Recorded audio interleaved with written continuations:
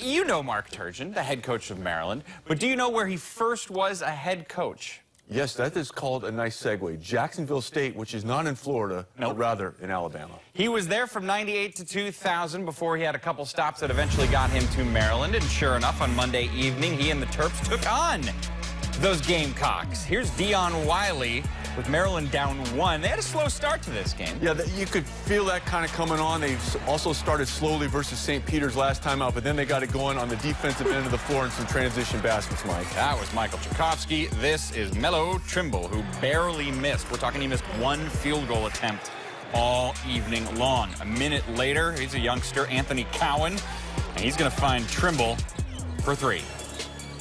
Cowan had a game-high 5 assists. The Turtles lead by 8. Next possession, Tchaikovsky. Oh, look at that. Save, we got a start break. Here's Cowan pumping his defender. Oh, a 19-3 Maryland run. They stretch their lead to 11. In the final seconds of that half, they're up by 10. Shot clock is winding down. 6-5. Trimble crosses over. Another three-pointer. He hit 4 threes on the day.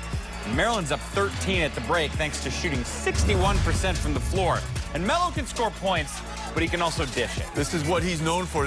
He started his career playing on the ball, getting his team going early. Now with the addition of Cowan, Mike, he can play off the ball as well as be the primary point. A couple assists to see there, plus he had 23 points on the day.